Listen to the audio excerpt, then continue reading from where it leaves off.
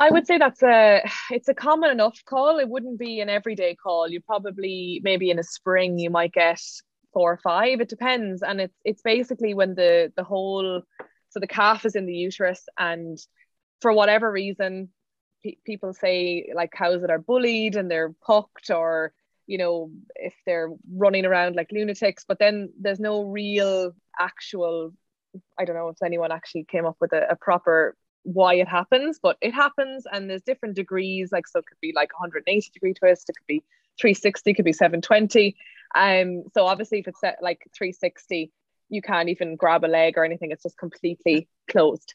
But most, like a lot of them, the 270s and things like that, you can get a leg, or you can get grab with a hold of the head, and usually you can just untwist them. But you need to kind of I suppose anchor yourself to something so you can Yeah. untwist. Yeah, but there's a thing called a gin stick, which is a tool that's been developed.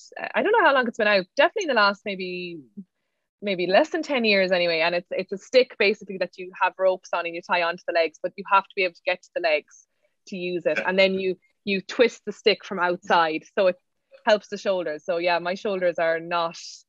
I spend a lot of money on physios for my shoulders from twisted uteruses. Yeah, so they're not the nicest of calls, but it's great when you untwist it. And oh, but sometimes you can spend an hour untwisting it, Yes. and then the cow doesn't ever open up properly, and you have to do a section anyway, and that's soul destroying.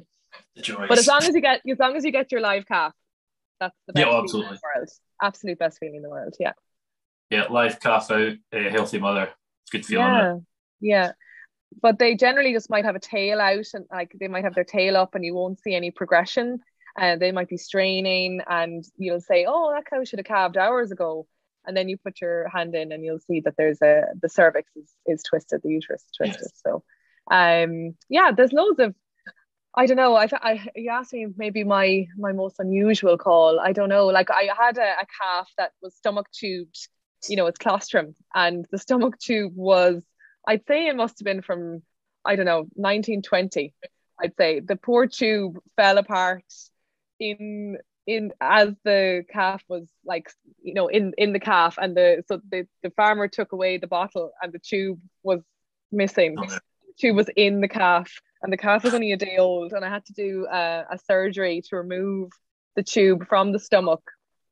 Yeah, so that was good, and the calf lived, and it was brilliant. Yeah, it was one of my most So